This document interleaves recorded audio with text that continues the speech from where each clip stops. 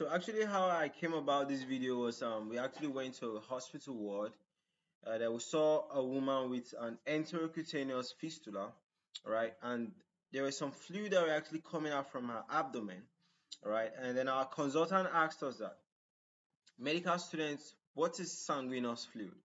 And none of us were actually able to answer what is a sanguineous fluid. Okay, so I said that I must actually do a lot of research on this sanguineous fluid.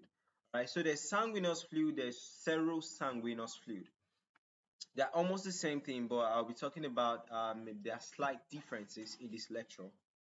Okay, so sanguineous fluid. So looking at this, these are like bandages, okay, covering some fluid. Now look at this. This is a serous drainage. Okay, this is what we call a serosanguineous fluid. This is what we call a purulent drainage. Now, this is basically what sanguineous fluid itself. Looking at this type called the serosanguineous fluid, that means what? It's kind of like mixed up with what? Serous drainage. You understand? So let's define it. To define it, talk about the examples of medical conditions where you can find sanguineous fluid, and talk about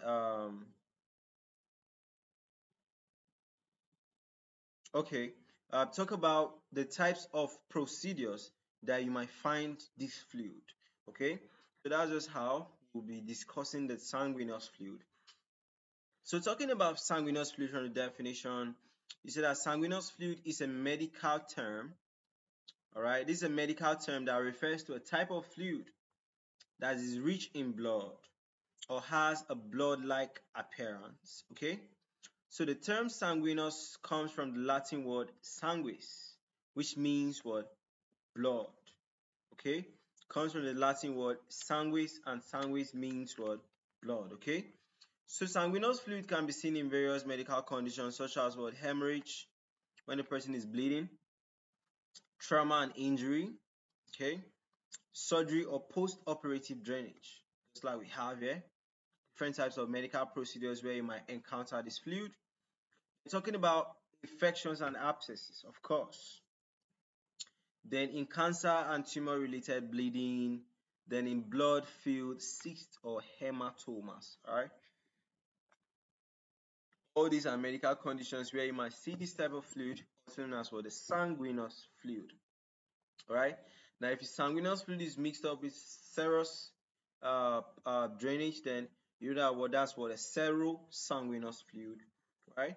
So now the appearance of sanguineous fluid can vary, ranging from a light pinkish hue to a deep red or brown color, and this is depending on the amount of blood that is present. Okay. So in medical procedures, sanguineous fluid may be encountered during what? Thoracocentesis. Right? Thoracocentesis is basically what? Pleural fluid drainage. Okay, so if you are draining some fluid from the pleural cavity, you might encounter this.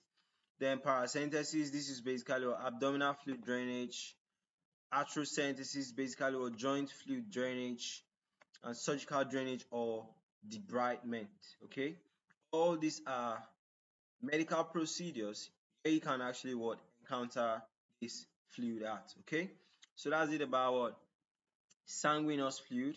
And also this, I also spoke a little about serosanguineous fluid. All right, basically talking about definition and medical conditions where you can find this type of fluid.